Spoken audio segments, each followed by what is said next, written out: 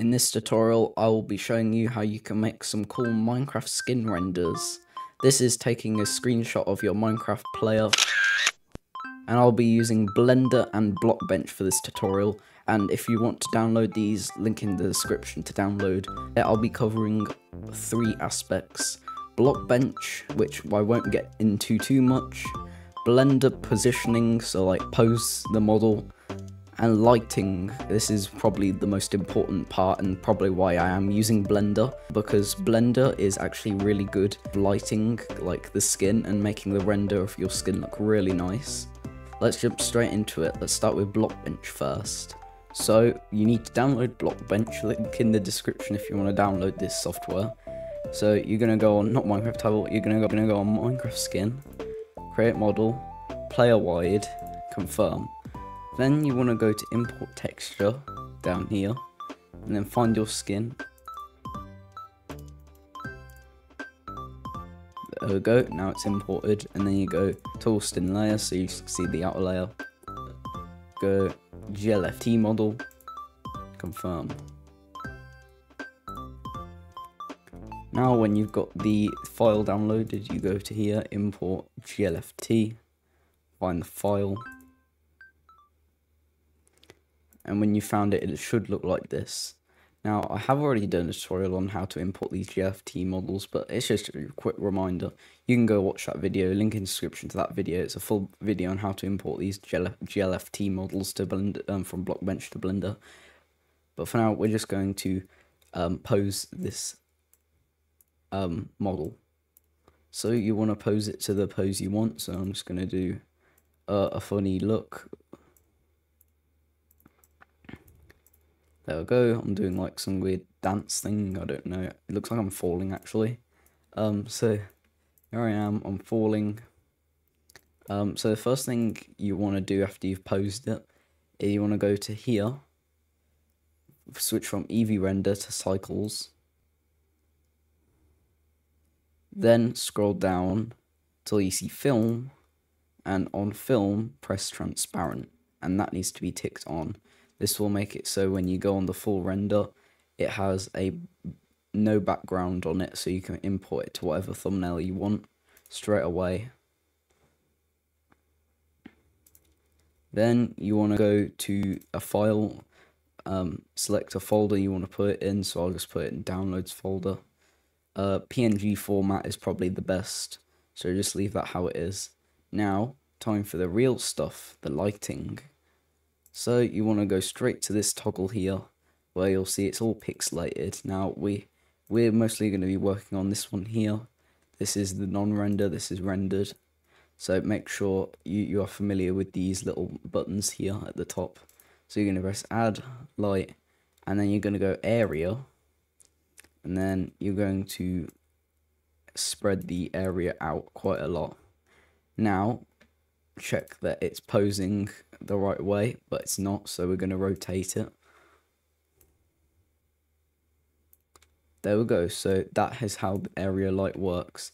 You can see it is lighting up the bottom of the model, so as you can see it's the bottom there. So to adjust the lighting, you can press this little button down here, which is set the power, so I can do like a really big power. But for now, we're just going to go with like 100 or something. Now, a good thing to do is, for lighting, is if you've got a Minecraft skin that is literally just one color, so for example, I'm pink, change the light color to your skin color. So go back to this one, select a color on my head, and I'm going to adjust it a little bit so it's a bit more brighter than it already is. And then I'm going to go back to here. So you can see it's giving it like a warmer feel. So now we've got the bottom light. Now we're going to duplicate this.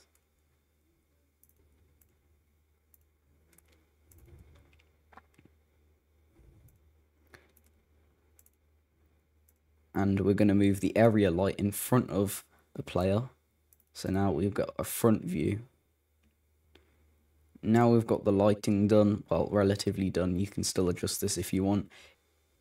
If you have a skin with multiple colors, then just do a white lighting. So just set this back to white as normal. But if you've got a skin with like one color, for example, like me, I'm just like a pink pig. Just set the color to pink or whatever the color is. It just makes it look like a lot more brighter, like a brighter feel. But that's just how I want it really. Now I'm gonna adjust the lights a bit more. So I'm gonna add one more.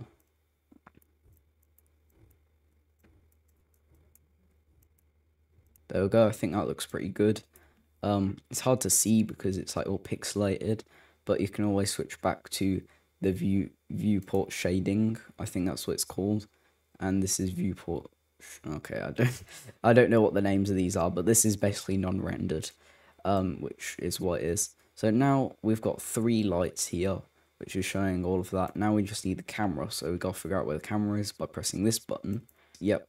If you press 0 on the numpad, if you're a keyboard expert, you should know where that is. Then when you're here, you want to go from view, navigation, go all the way down here, walk navigation, and now you can move the camera like this. So you want to adjust it. I'm going to do it like at a very top view. So this is going to be like me falling into an abyss or something. And then you can check on render. Yep, that looked good. And if you want an even better image of the render, press render image. So yeah, here it is. And as you can see, it's a good way of checking where there might be dark spots. So here there's a bit of dark on my arm, so I might want to fix that. So now what we want to do is we want to render the image, actually save it. So to do that, we go and set end here to 1. Now we're not actually doing an animation, so we will only want 1 frame. So you can ignore all of this. We want to focus on frame 1. So keep it on frame 1. Then you go render animation. And before you do that, make sure you've saved it to the place you want it to. So I've saved it to my downloads folder. And then press render animation, and it will render the first frame and the first frame only. And there you go. You have your first Minecraft render image. Now you can pose the character however you like. I'm just using a block bench GLFT import, but if you want something more complicated like a character with bones, you can do that. I've never tried it because I just normally use the block bench Minecraft skin imports, but yeah. Now we're going to get on to the more expert stuff. So we're actually back here in Blockbench, which is another thing I wanted to show you. On some people's pictures, you sometimes see like this exclamation mark or something on their head. I'm going to show you how people do that. So all they literally do is you go, paint. So you go on paint, and then you want to select your color to a good color. So let's draw an exclamation mark like that. So there we go, we've got an exclamation mark on our face. So 2 exclamation marks, like that. And now it looks like we're like surprised or something. We can do like a little dance thing. So now we want to do the same thing, export, and then GLFT. And you may already know how to do this, so export GLFT. When that's done, head back to Blender. And the best part about this is you can literally just delete this guy, or you can try. And then you can import the new guy.